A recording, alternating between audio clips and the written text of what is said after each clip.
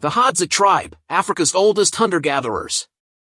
Nestled beneath the expansive canopies of the Serengeti plains resides a truly unique community, the Hadza Tribe.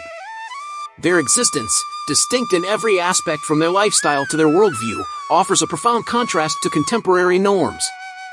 To understand the Hadza is to glimpse into a world that operates in inverse to our own. The Hadza Tribe, also known as the Hadzabe, inhabit the Lake Eyasi region near Tanzania's Serengeti National Park. For millennia, their numbers have remained small, with only a few hundred individuals sustaining their way of life.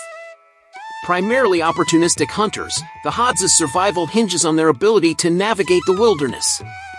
While birds and small game form their primary prey, they occasionally hunt antelopes.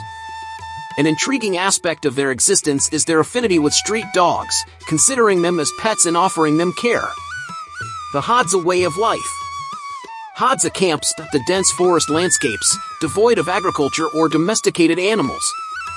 This tribe holds a unique privilege. They are the only ones permitted to hunt freely in the wild, as hunting constitutes their primary means of sustenance. Clothing crafted from animal skins and adorned with animal skulls define their attire and surroundings. Unlike other settled communities, the Hadza lead a nomadic lifestyle, shifting locations based on climatic conditions and resource availability. They eschew the construction of permanent shelters, opting instead for the natural refuge of tree canopies and stone caves. Dietary habits.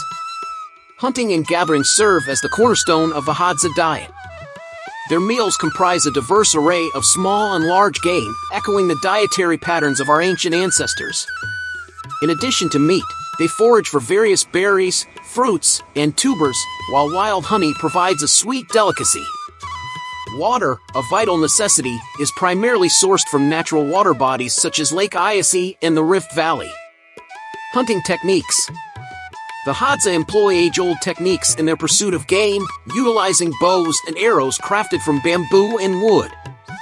These tools, coupled with their adeptness in the art of tracking and stalking prey, allow them to navigate the intricacies of the forest with precision. Group hunts, consisting of 3 to 5 individuals, target a single species at a time, showcasing the collective effort required for success. Despite their small numbers, the Hadza exhibit unparalleled efficiency in hunting, a testament to their ancestral skills. Cultural dynamics. The Hadza's cultural landscape is devoid of conventional structures such as religion or formalized beliefs. Unfettered by the constraints of time or historical events, their existence is characterized by a simplicity that transcends centuries. In their leisure moments, the Hadza engage in communal singing and dancing, providing a glimpse into their vibrant social fabric. Homeless by conventional standards, they find solace under the open skies, kindling campfires to ward off the nocturnal chill. Community governance. Interestingly, the Hadza operate without formalized community rules or regulations. Their governance is rooted in an intuitive understanding of nature's rhythms and cycles. Rules, when formed, are transient and subject to change, reflecting the fluidity of their societal norms. Despite numerous attempts by external entities to influence their way of life, the Hadza remain steadfastly independent. Their resilience and self-sufficiency underscore their commitment to preserving their ancestral traditions.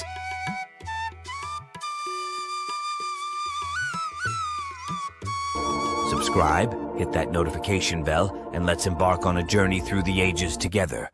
Ancient wonders unveiled awaits you.